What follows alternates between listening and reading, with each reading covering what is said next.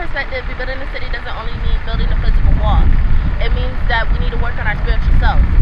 That it's also been said that people that are closer to us can really hurt us the most.